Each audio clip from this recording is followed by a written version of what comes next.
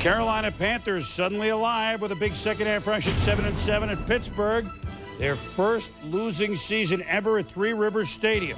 Fred Lane fumbles, and Travis Davis, 2 yards in his own end zone, is going to bring it out. What a fool, right? No, I don't think so. Look at the defenders smelling the end zone. Travis Davis, good.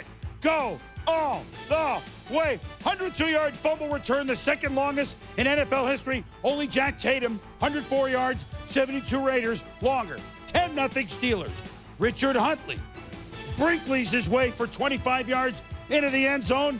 Steelers ran for 137 yards on the ground in the first half. 12 seconds left on fourth down in the first half, starting to snow. Steve Berline, what are you going to do, Tom? Knock it down. They don't. Patrick Jeffers catches it.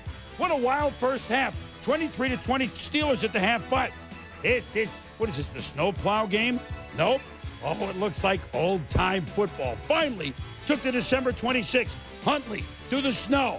First down, then Jerome Bettis. And look at Jerome Bettis. Now, he's working his way through this snow. Used to playing in the cold, used to playing in this kind of weather. So he's going to do a much better job, obviously, than the Carolina Panthers. And here again, get some tough yards for an important first down near the end of the game. Very smart for the Steelers to put snow tires on the bus because an 8-yard run, touchdown. That's the margin the Steelers need to breathe a little easier. It's the only scoring in the second half. As the snow came, as you can see in the second half, the Steelers beat the Panthers 30-20. Panthers at 7-8 are still alive, but they need some help. Steve Berline, Pro Bowl bound, was intercepted once, and the Panthers lost 2 fumbles.